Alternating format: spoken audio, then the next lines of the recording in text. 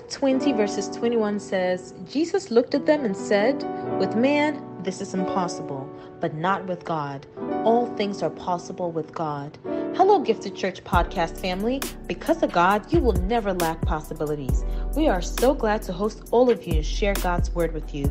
May the word of God bring you a good change before the year is over. God bless you. My name is Stephanie, and welcome to Daily Devotional Podcast with Pastor Kwame. Shalom. Praise be to God. We actually get into the last day of the month. I want to thank God for your life. I want to thank God for his faithfulness. I want to thank God for how far he's bringing us. And I know that the rest of the year, God is going to be faithful. God is going to be good. God is going to be consistent with us. Amen. And that is the reason why we can say, because he lives, we can face tomorrow. That's the reason why we say that we are not afraid of what the enemy can do. We are in him and we are also for him. And the scripture says, if God be for us, who can be against us? And the Bible says, greater is he that is in you that is in the world. And he says, be of good courage. I have overcome the world. There's so many good promises in the scripture that makes us begin to sing hallelujah. Let's pray. Alpha and Omega, you have done it yet again. You've given us a whole month of September, and we are still not where we want to be, but we are still not where we used to be, and therefore we count on your faithfulness. Continue to lead us not into temptation, but you deliver us from evil. For thine is the kingdom, the power, and glory forever and ever. Amen. Child of God, how are you? Don't say anything but blessed and highly favored of the Lord. Don't say anything but his strength is made perfect in my weakness. Don't say anything but my God shall supply my needs according to his riches and glory. Don't say anything but I know my Redeemer liveth. Don't say anything but it is well with my soul. Amen. The God we serve is faithful. All right, let me share the word of God today. I have a very interesting Bible verse, because for those of you that are aware of my favorite Bible verse, you know I've been quoting this verse to you hearing, and you're probably tired of it. Isaiah 40 verse 8. So my favorite translation goes, the flower fades, the leaves wither, but the word abide forever. But in this translation it says, the grass wither and the flower falls, but the word of God endureth forever. Amen. I want to talk to you about the word of God today. Amen. The word of God endure forever. Now, the prophetic book, the prophetic books of the Bible, if you become very closely, if you closely study the prophetic books of the Bible, you realize that the prophetic writings are also very poetic and very beautifully done. Even though the prophet speaks under the influence, God is even artistic when he's speaking his mind. And so you realize that the way it flows through Isaiah chapter 40 says, comfort my people, tell them that their warfare is accomplished and their sins have been forgiven. And we can talk about prepare the way, make the crooked path straight, shout. And so it is just a beautifully woven a word of encouragement to the people. And here he exhorts the word of God in the writings and says, now the grass wither, the flower fades, but the word of God abide forever. Now if you pause and you ask the Holy Spirit, teach me what you mean by that, is you begin to realize that it's not just a beautiful scripture, but it's bringing out major themes out. So that's what we're going to do today as we talk about the word of God. I'm going to take the word of God and stand it next to the grass and stand it next to the flower. And if you ask the right questions, the flower turns to something else and the grass also turns to something else. So the first thing I would like to show you is that the word of God endure forever. But what is it in the word of God that endure forever? It is the flowers in the word of God and the grass in the word of God. Those two things endure forever within the word of God. And that's why I want to show you that. So the first thing you notice is the grass. The grass represents seasons of life. Amen. So the grass is not a literal grass, but it is, when you look at the grass in one season and you look at the same grass in another season, you begin to get the sense of seasonal sense of life where season goes, season comes. And that is what is being captured by the grass. And the seasons are not permanent. Every season in your life is not permanent. It's amazing. You have to embrace that. There are some even people in your life that are seasonal. There's a place in your life that is seasonal. Your life will go through many seasons. And if you look at your pictures, it begins to show you seasons of your life. So the grass in this particular verse represents seasons. And I'll come back to that, but I want you to begin to expand the verse so that when we start applying it, you begin to see it. So the grass represents seasons. Amen. And if you stand next to the flower also represents not just season, but the flower now represents the kind of the splendor of life. So the flower represents beauty, the flower represents strength, the flower represents money, the flower represents the beautiful things of life. Do you understand that? So that is what you're looking at. So you look at these two things, and the prophet now compares that to the word of God. And so what I believe the Holy Spirit wants you to know today is the fact that what is it that the word of God brings to the table that seasons cannot bring, and also beauty of life cannot bring.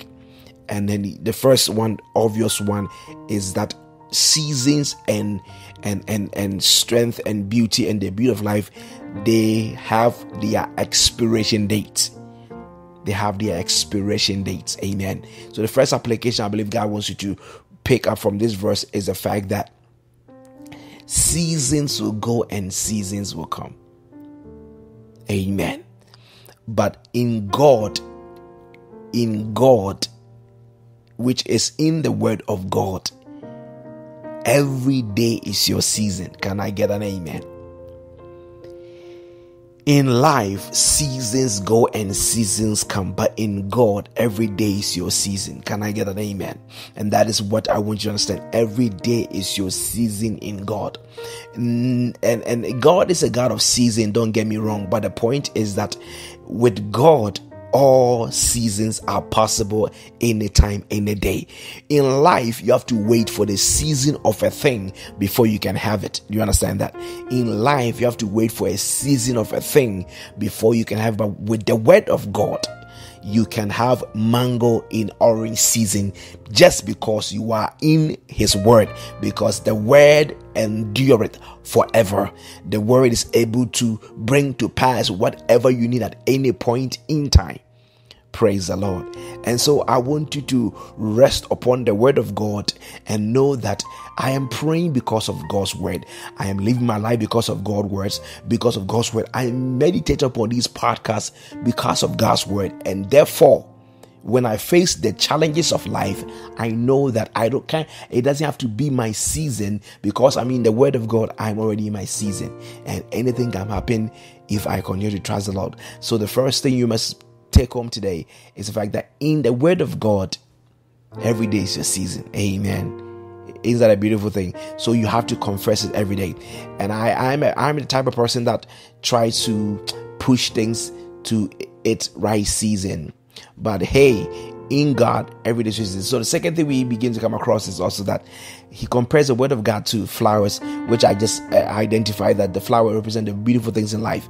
Your natural beauty, your natural talents, your financial capacity, and all the blessings that you carry, they are also captured as flowers. Amen.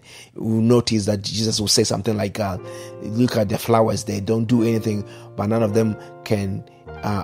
them will lose a beauty contest with Solomon in all his splendor and glory. So flower represent the beauty of life, and all of those things also are seasonal.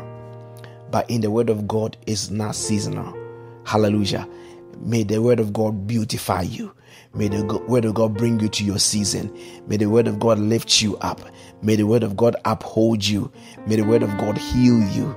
May the word of God deliver you. May the word of God preserve you. May the word of God give you a new job. May the word of God give you what you need. May the word of God uplift you. May the word of God begins to deliver you. May the word of God begin to give you a season. May the word of God give you the beauty you desire. May the word of God give you the husband you need. May the word of God give you the wife you need. May the word of God give you the wisdom you need. May the word of God give you the understanding you need. May the word of God give you the blessings you need. May the word of God give you the life you need. May the word of God give you the connection you need. May the word of God give you the breakthrough you need. May the word of God give you the favor you need. May the word of God give you all that you need pertaining to life and godliness. May the word of God supply your needs. May the word of God supply you all that concerns you. May the word of God that abide forever, may it cause your blessings to abide. May it cause your favor to abide. May it cause your hand to hold that which God has given you. In the name of Jesus, because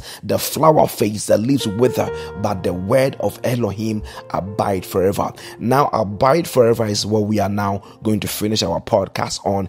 So, abide forever means that not only is it consistent, but it's also true all the time. Hallelujah. The word of God is true all the time. That's why it cancels seasons and it cancels availability of strength. The word of God is true all the time. And it says, my word does not return to me void, but it goes and accomplishes that which I've sent it to accomplish. And all you have to do is begin to believe the word of God concerning everything he has said. If God says do not worry, just do not worry, because the word that comes out of the mouth of God, it comes to perform that which God intended to do. And it says it doesn't return to me void. As the water falls and it waters the ground, so my word will come and accomplish that which God has said. Are you in need of anything? Trust in the word of God. Are you in need of anything? Let me tell you something. Put the word of God on your children.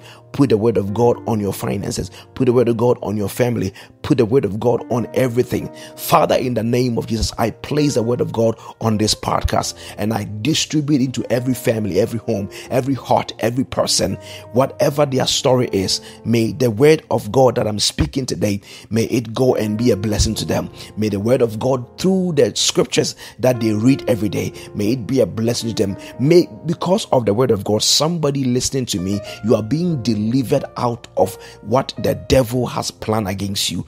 Because of the word of God, somebody out here is also receiving a future and a hope.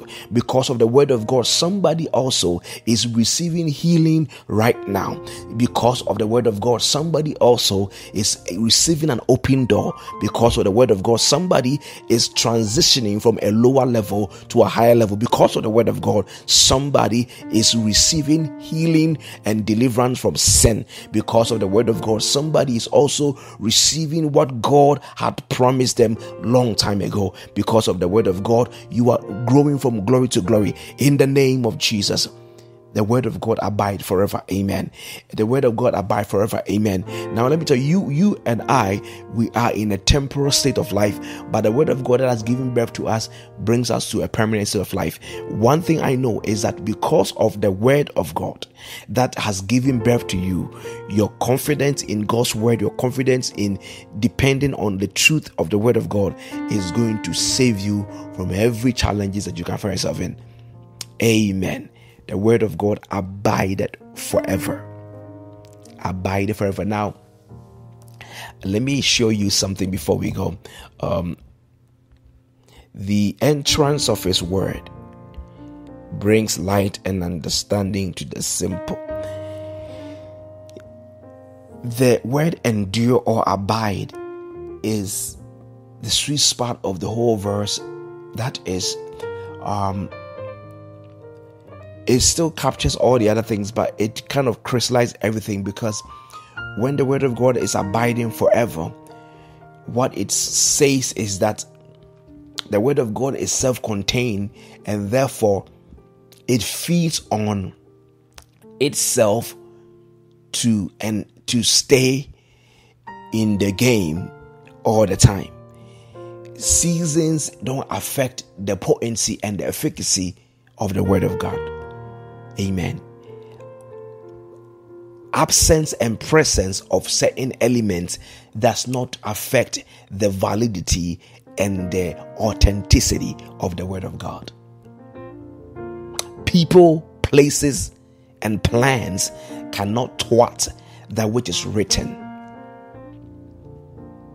A committee, a family witchcraft plans of enemies cannot eradicate, cannot remove, cannot rewrite the word of God.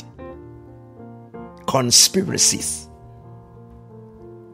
isms and schisms cannot, we've had, this generation has been the most isms, schisms generation of all times. And because of Corona, everything that will be turned has been turned. There's no tithe, all the way to you can marry double in church, all the way to Jesus is a fictional character, all the way to God doesn't exist. We've seen it all in this Corona season. But the word of Elohim abide there forever. A whole generation can turn their back on God, but the word of God abide forever. That is what I mean. The flower fades, the leaves wither, but I don't have to preach the word of God for the word of God to abide. The heavens declare his glory. Amen, amen, amen. The word of God is ever living, because we are not forever in our state. We need the word of God to exist in the first place, both in time and eternity. Word of God speak, pour out like rain. We need you. Amen. The songwriter says, I found myself in the midst of the world.